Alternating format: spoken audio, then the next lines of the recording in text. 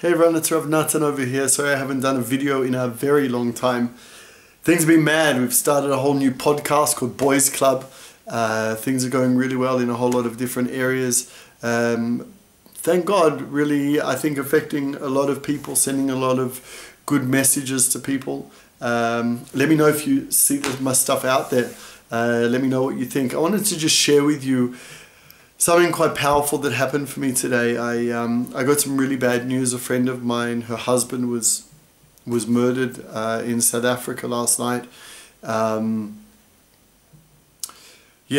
had a bit of frustration on something else that was going on in my life, and I took all of that frustration, all of that emotions out on somebody very, very close to me.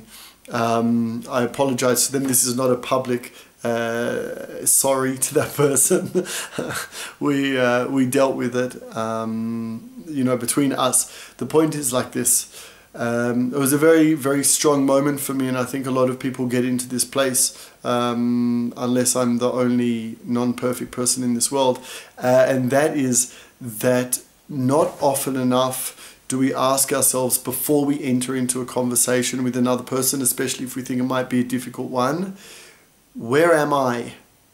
Where am I? Like God asks Adam and Eve when they eat from the tree and then they run into the garden and they're hiding.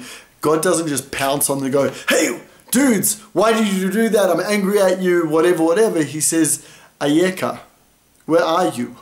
What space are you in? Before I talk with you, I want to know, and I think you should know, what space are you in, physically, spiritually, and emotionally?" Before we enter into conversations with people, especially like me this morning, I knew I was in a bad space. I should have just stopped, thought for a second, where am I? Oh, Natan, you're in a bad space. Don't even enter into this conversation with anyone. But I didn't. And whatever prices there are to pay for that, there are to pay for that. Maybe the positive price is that I can maybe inspire someone else not to do something stupid like I did this morning. But anyway, the point is we need to ask ourselves, where are you? Ayeka. Where are you before you enter into a conversation? If you're in a physically, spiritually, emotionally bad place, that you know that what is going to come out is not beneficial, is not something that is going to grow you or grow another person, then just be quiet for a second. Just stop. Make sure that you're in the right space. It doesn't mean a good space. The right space to deliver the message that you need to deliver. And now, the other side of that is, I don't think we only need to ask ourselves, Ayeka, where are we? We need to ask the other person, Ayeka, where are you? Now, we may be able to say that, "Hey, darling," or "child," or "boss," or "work," or whatever it is this a good time to talk? We may be able to do that, but we may not. Sometimes we just need to pick up on their feelings. Did they have a bad night's sleep?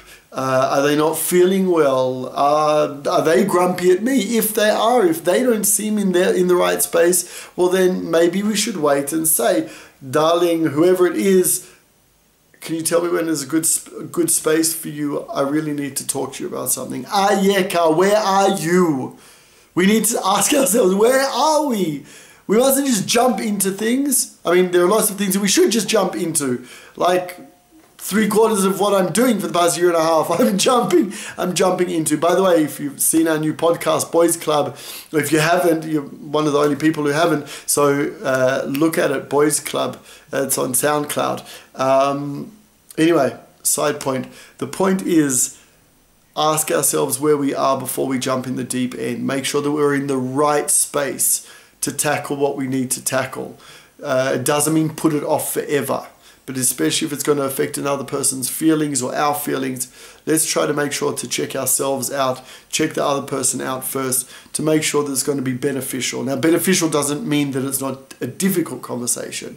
It can be a difficult conversation, but even more so if it's going to be a difficult conversation, let's make sure that we are in the right place to deliver it, or the other person is in the right place to hear it. Hope that wasn't a babble. I hope that that maybe taught us something. I'm going to try and do a video a day. I'm going to try to do a very, very short video a day. I'm going to be honest with you where I am and see what we get out of it. Have a good one. Bye. God bless.